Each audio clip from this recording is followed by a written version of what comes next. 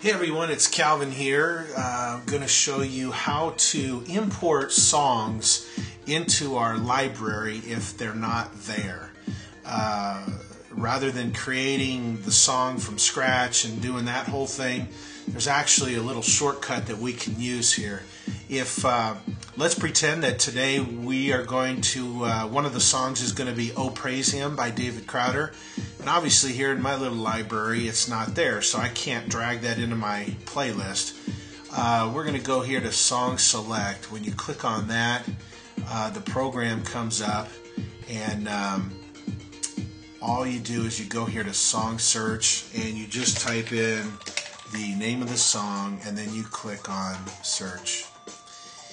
Here's the song right here, and we're going to go to the lyrics button right here, and here's all the words for the song, so we don't have to type it now. It's all here for us to import into our library.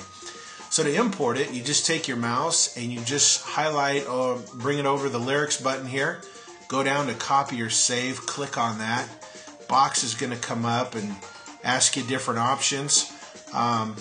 I just leave it on import into currently selected playlist, and most importantly you want to leave it on paragraph break.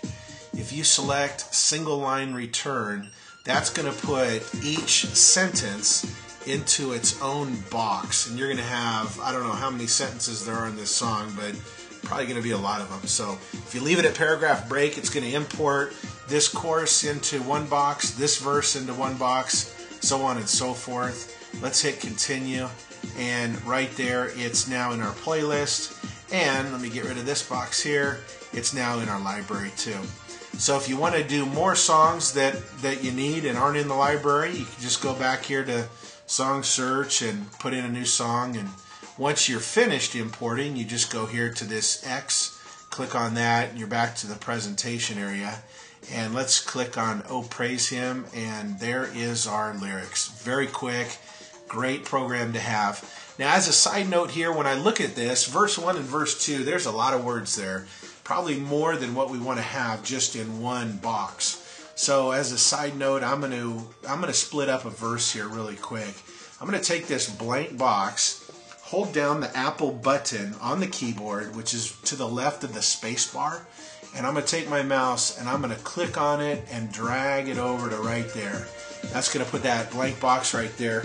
I do that because for every song I like to have a video background before the words, just as kind of our own little intro into the song.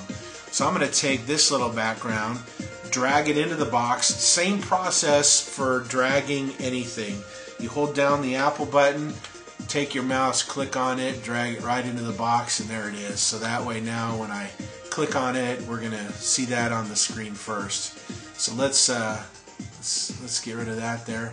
Back to verse 2. Okay, I want to put an empty box right here so I can take part of these words and drag them into this one. So to add a new box, you just go down here to plus, and there's a new box.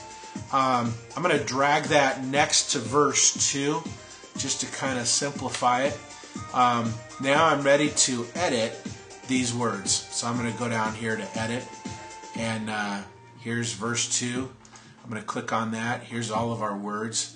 Double click anywhere on the words, and that opens up the text edit program. I'm going to, let's see here. I'm going to go ahead and take this part of the song, select that, right click, hit cut.